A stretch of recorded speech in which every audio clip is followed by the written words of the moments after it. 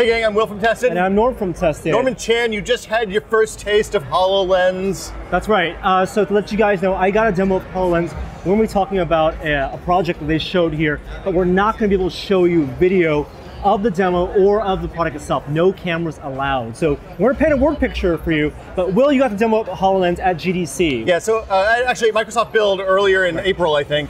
I went through a 2-hour how to build an app for HoloLens experience, which involved a lot of putting on and taking off the glasses, seeing through the world. I mean, the things that I noticed immediately were that the projection was much more opaque than I expected, but the FOV is pretty low, especially what I was accustomed to seeing in their on-camera, on-stage demos. So like if you put your hands and make a rectangle and put it about 9 inches from your eyes, maybe a foot, that's about the area that you can project images into using the HoloLens. Was it the same experience for you today? So that hasn't changed, and from everyone we've talked to, that field of view, both the horizontal and the vertical, that is something they know is a constraint. Now they haven't said that that's going to be the final thing, but what they're showing here at E3 is games implementation. If you watched the E3 press conference, you know they showed Minecraft, for example. I didn't see Minecraft. What I saw was something called Project X-Ray, developed in-house by Microsoft, and they called it a mixed reality first-person shooter. This is some real hardcore science fiction, Werner Vinge kind of business here. Now, what does mixed reality mean? It means that the game interacts with the room that you're in. Now, the room was it's a square room,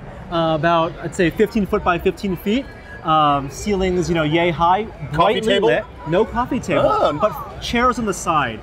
And it was a shooter in the sense that insects came out of the wall, robots came out of the wall, broke through the wall, came out of the wall, and using my head as the targeting, I could target them and hold the controller and fire at them. So, okay, so I think we should take a step back and tell exactly what this is. They have an augmented reality lens system that you can see through. So unlike an Oculus Rift or the HTC Vive, Steam VR stuff, when you put the glasses on, you actually look through like a smoked glass viewport, and you see the world around you. Now the headset has a bunch of sensors on it, including like depth cameras and IR movement sensors and all sorts of stuff like that in the front. So not only does it map the room and you see the room through the glasses, it also is mapping the room and putting a 3-dimensional mesh over the walls. When I did the programming demo, you could actually see the mesh and some of the stuff that you were seeing, and it's real low poly. Basically, it's looking for flat areas and then stuff that's not flat. And it seemed to only render stuff, in my demo at least, on flat areas. Flat areas for sure. And so behind the scenes, the HoloLens knows that the room is yay wide and the wall.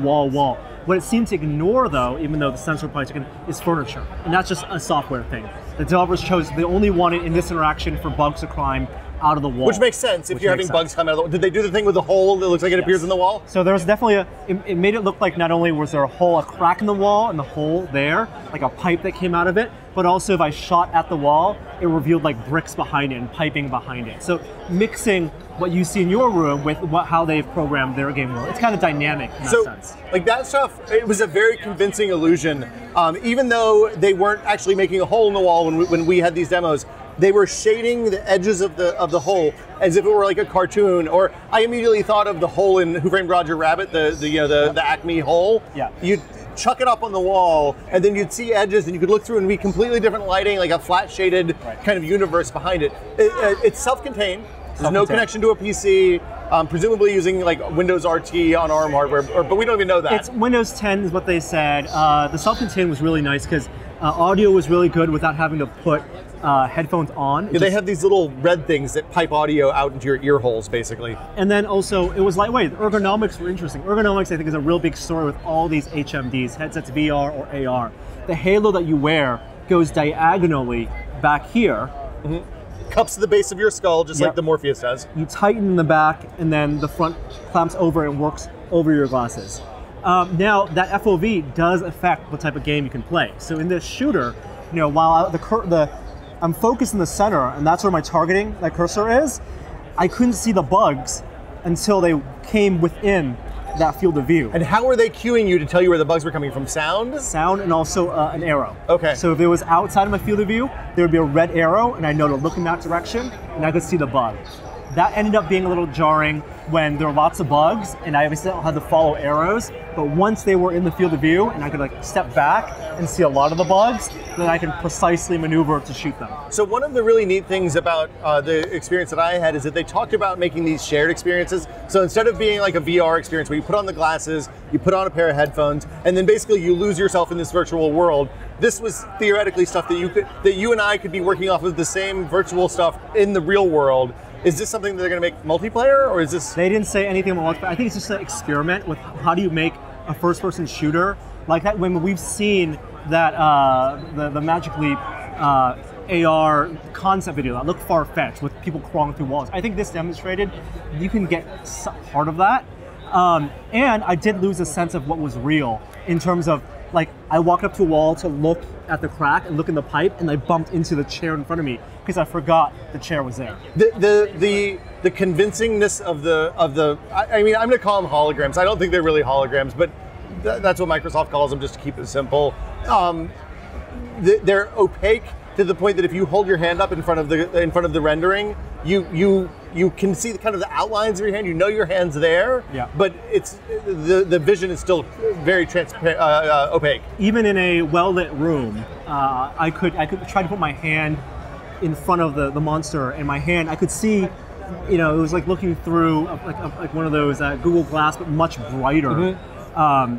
And it was very responsive. You know, I shook my head. It was very responsive. Did you notice the judder as you were like rotating around stuff, or not so much? Not so much, but I could only get so close to something. If I tried to get real up close to the bug, then it just disappeared. You clipped through it. Yeah. So that's actually a dev configurable. We got to tweak that setting when we did our demo, and you can change the clip plane from way in front of the face to right in front of it. So I was able to get right up on stuff.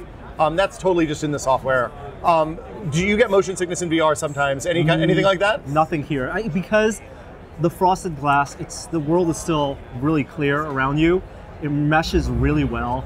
I think for slower experiences like that Minecraft, where you're just observing, you know, a projection, a layer of something static or something simple on a flat surface, it's going to be very comfortable. So my last question for you is interaction on the thing. When I did the demos, everything was controlled with a cursor. It was basically in the center of your field of vision, yeah. And then you did pinches to interact with that, and you could use some voice commands. Yeah. Anything Here, new? Just the cursor, and I was using an Xbox controller, left and right sticks, and I was actually just holding it down on the side, on my side to fire. Like a okay. Yeah. So very basic demo, but really neat implementation, and hopefully we'll see. I think they're going to bring out more HoloLens throughout the year. Hopefully we'll see more of that and be able to share that with you. But that was our HoloLens demo at E3 2015. We'll have more on Tested real soon. See you guys later. Bye.